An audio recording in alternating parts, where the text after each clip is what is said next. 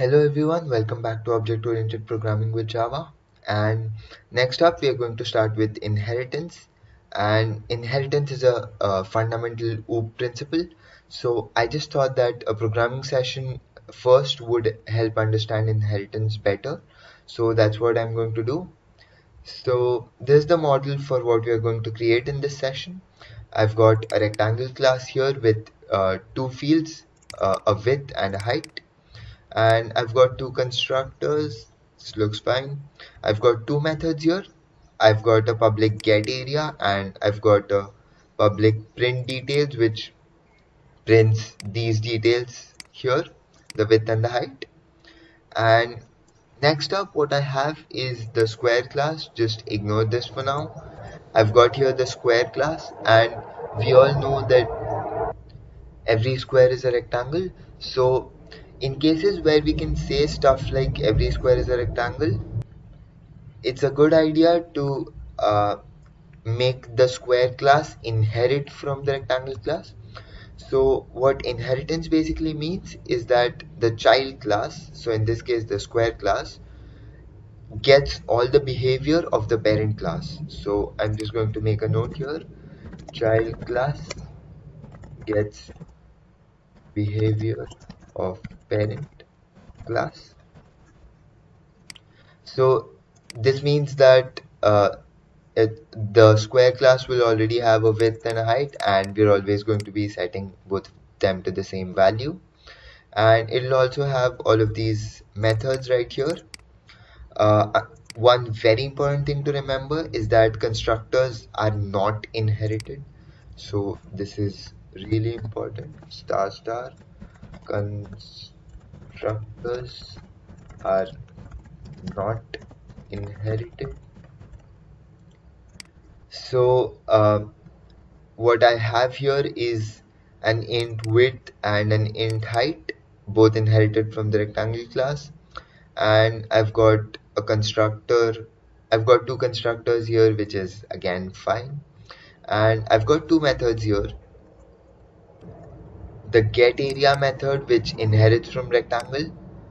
So what happens here is that the square class already has a get area method, and it already returns the width multiplied by the height, which is the area of the square as well. So we don't really have to write the definition of this get area method again. And the second method we have is the print details, which prints the details of the square, and this one is slightly different from the way the print details works in the rectangle class. So in this case, we're going to have to define print details separately, and that's that's something called overriding, and we'll discuss this in the theory session. So there's going to be one slight complication here when we actually do this, but let's look at it when we come across it. So I'm going to go ahead and create a new file, and I'll say rectangle.java, and this is my class rectangle. I'm just going to quickly go through this. Private int with big rectangle.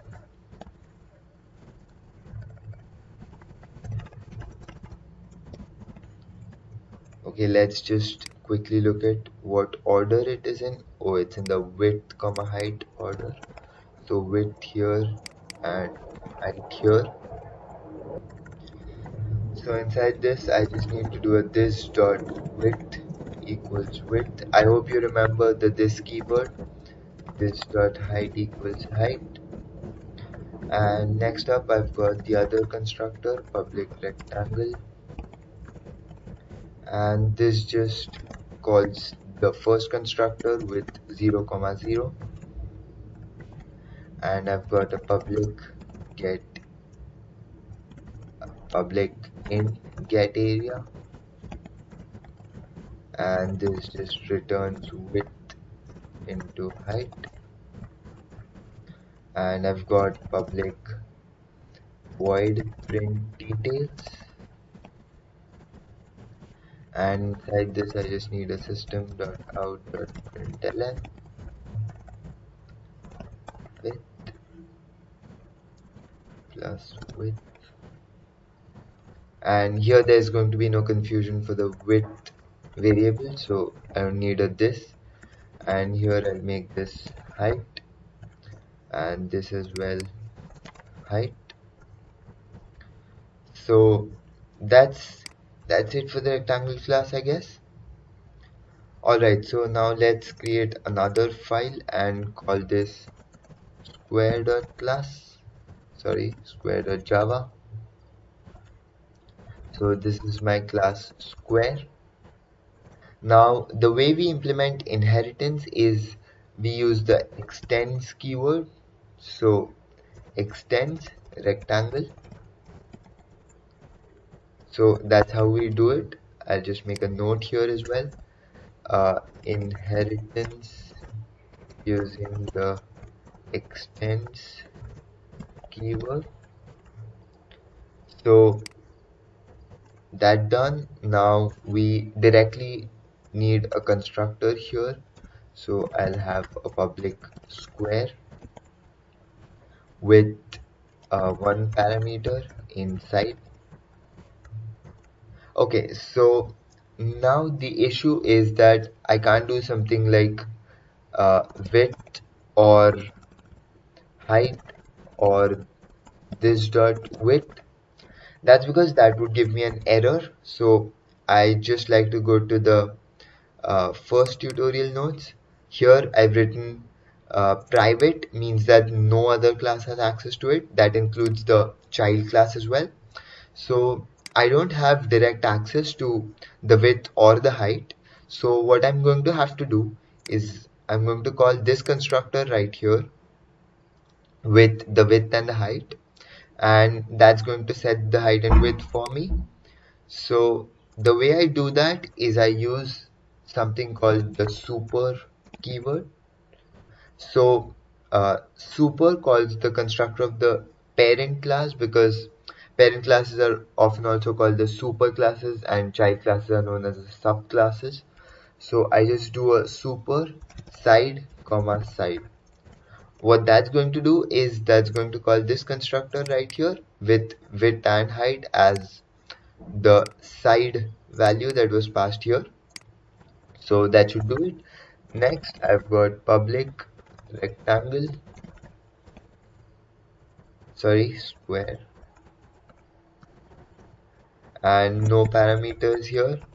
So what I could do here is just call this constructor, and I think that's what I'm going to do. I'm just going to say super, and that will call that constructor with and set both height and width to 0 0. Now here's the thing. So in the inheritance model, I've got a get area method, and this just inherits from the rectangle class, right? And this is already public here, so I don't even need to write this method here. I can just use it from my test class directly. So I'm just going to jump to writing the other method, which is the print details method. So I do public void print details, and I do a system.out.println and say side plus. Alright, so here's the complication that I was talking about. So we don't have any way to get the height or the width, and I needed to print that here. So as a solution for that, we are going to edit the model itself. Of course, we often don't have this option, but I have the option and I'm going to use it. So I'm going to add the getters and set. I guess I'll just add the getters for both of these. So I'll have public int get width, and this will just return the width, and I'll have a public int get height, return the height. So I go into the rectangle class and I add a public int get width, which returns width, and public int get height, return height. Sorry, this should be return. And it's almost always a good idea to have getters for your private fields. So there's some way to get the fields. And here I just need to do something like this dot get width, and that'll work because adding these two methods here has directly added them here as well, because the square class inherits from the rectangle class. So let's just test both of these classes now. I've cleared out the test class. So here I'll say rectangle rect equals new rectangle, and let's say I've got 5 comma 4, and square equals new square, and I just pass this a side of say 6. And now let's do system.out.println rectangle area equals plus rect.get area, and we are just going to use this again. Let's do square area equals square.get area, and next we are going to do rect.print details, and we are going to do square.print details, and let's just test this out now. So I do a java c rectangle.java, java c square.java, java c test.java, and I do a java test. So this works totally fine. These are the rectangle details that got printed. This is the square details that got printed, and the rectangle area got calculated as 5 into 4, and the square area got calculated as 6 into 6. So even though we never defined the get area method for the square, we were able to call it from this test class right here. So that's what inheritance does, and we'll be talking a bit more about inheritance in the next session as well. So I'll see you there.